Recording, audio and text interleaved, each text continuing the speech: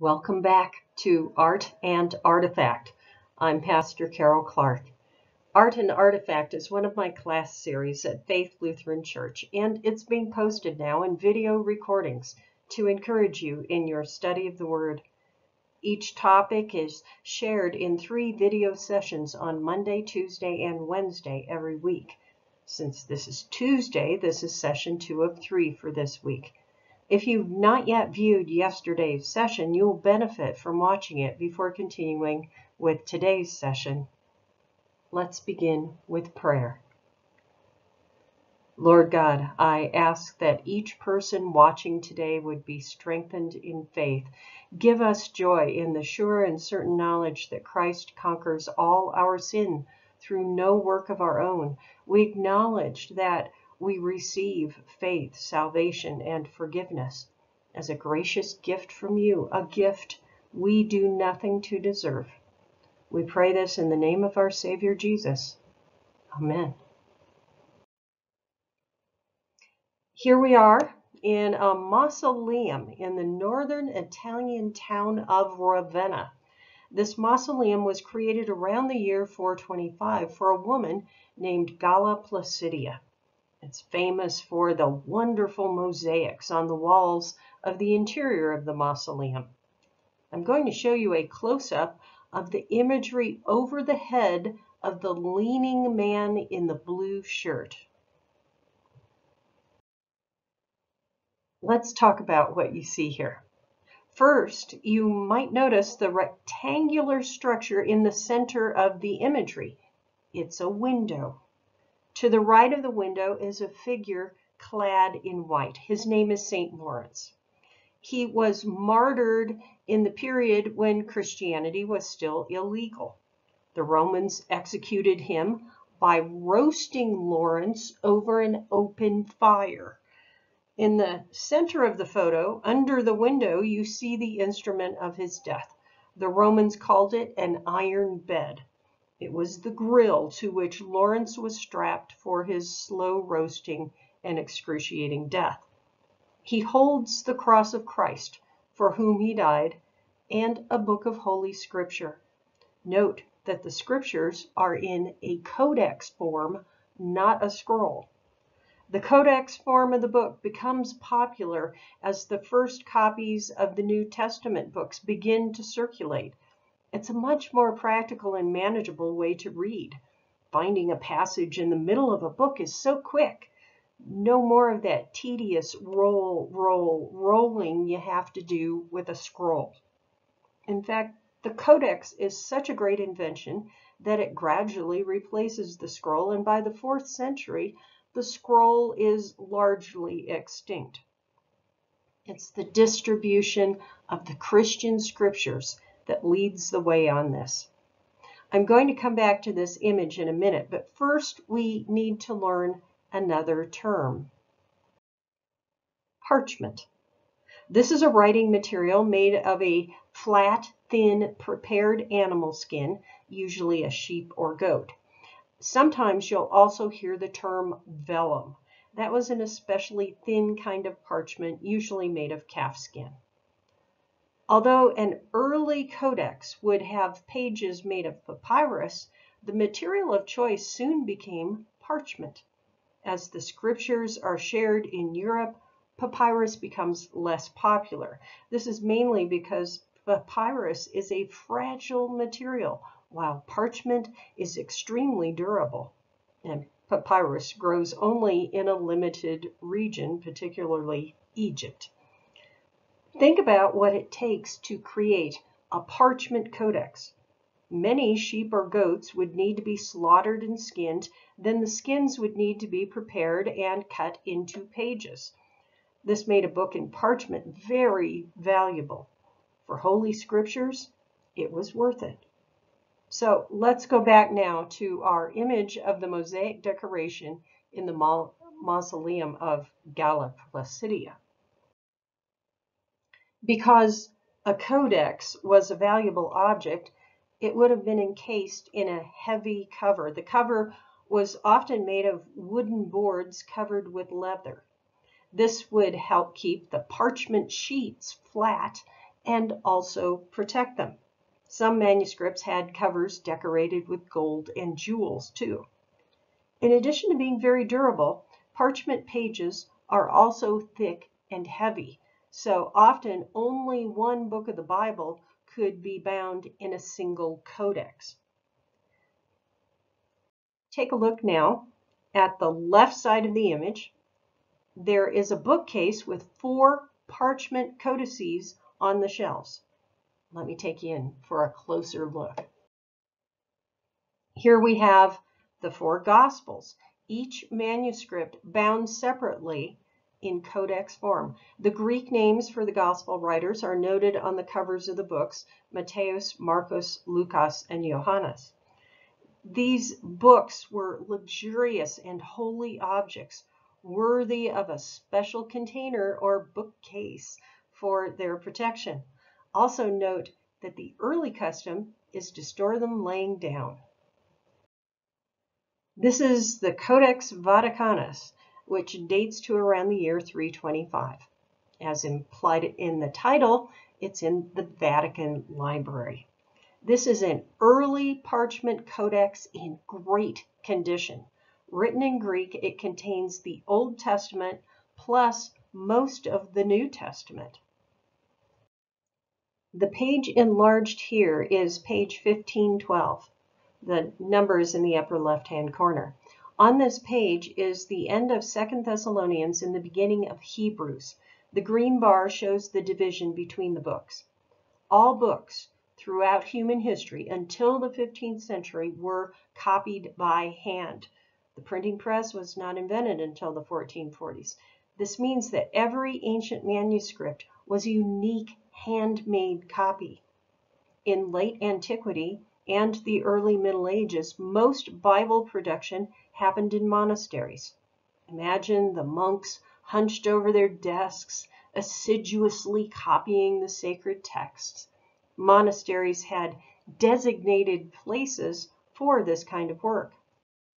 The room where the scribes worked was called a scriptorium. Sometimes a monk sat at a desk copying from another book, as you see in this medieval illustration. Other times, a room full of scribes wrote out the text as a reader recited the text aloud. Extensive analysis and comparison of the many surviving early texts shows an astounding constancy. Looking at the old papyrus and parchment books, we see most often word-for-word exact reproduction of text. The scribes who copy these works see in them the Word of God, the truths of life. It's a rare scribe who fools with that. When there is a discrepancy, it's usually a word or a line that's different. Often these are easily explained. Omission of a single line in a manuscript could simply mean that the copyist lost track of the lines and skipped one. Occasionally there are words that sound alike but are spelled differently, homonyms, and the wrong one has incorrectly been inserted.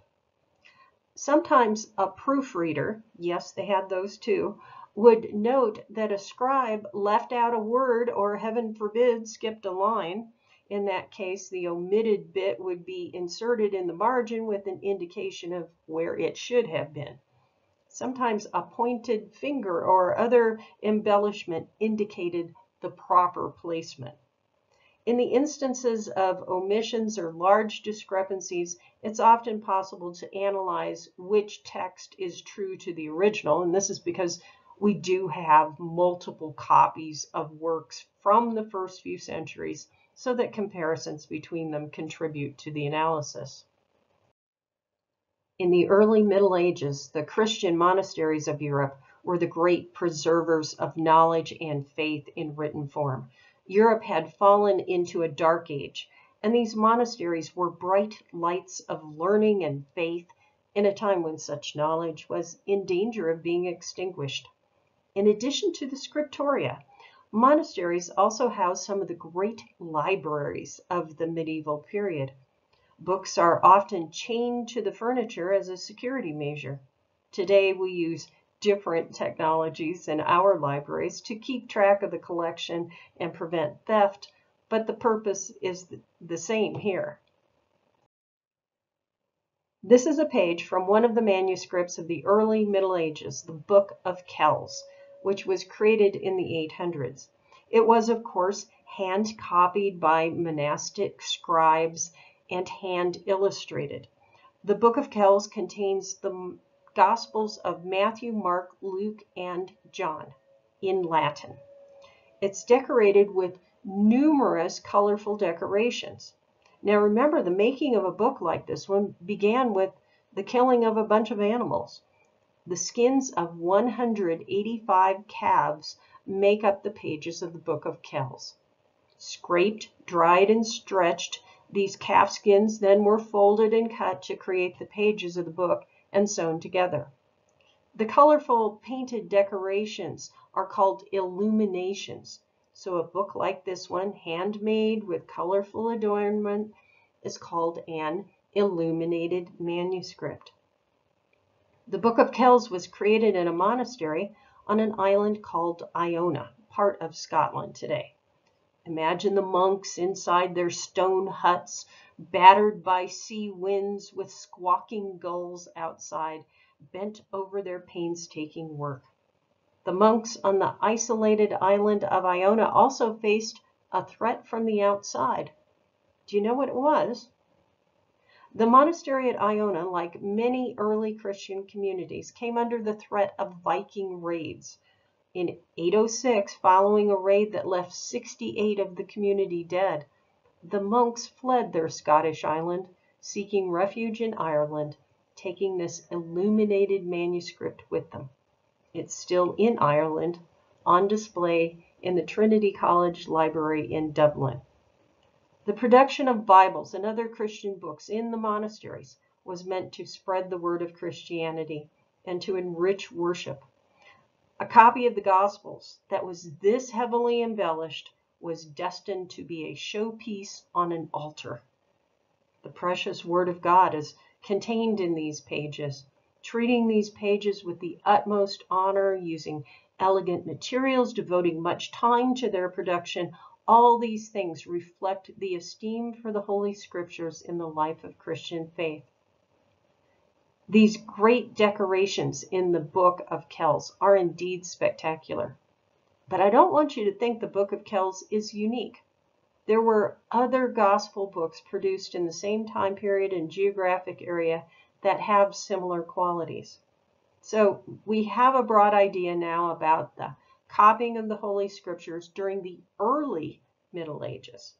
But in the late Middle Ages, things started to change. In fact, mass production of Bibles and other books began even before there was a printing press. By the 1100s, books were no longer just being copied in the monasteries. In addition to book production in the monasteries, there were shops that turned out copies of the Bible and other popular books. The Bible was always the most common manuscript being produced. In the later Middle Ages, there were now more customers for books. Not just monks, priests, and others in the church were literate. People in high positions in government and their clerks were literate now. The nobility were educated, as were some of the merchant classes. Plus, universities had been established in some European cities like Paris and Oxford. Christian theology remains at the core of the curriculum in these new universities, but mathematics, music, rhetoric, and medicine are also taught.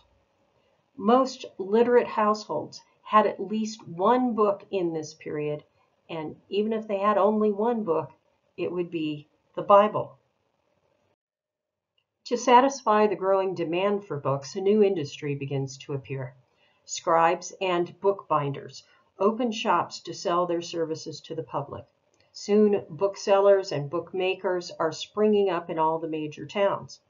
As a result, books, particularly Bibles, become more common than they've ever been before.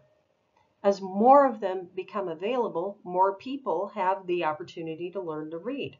And as more of the population becomes literate, the demand for Bibles and other books increases.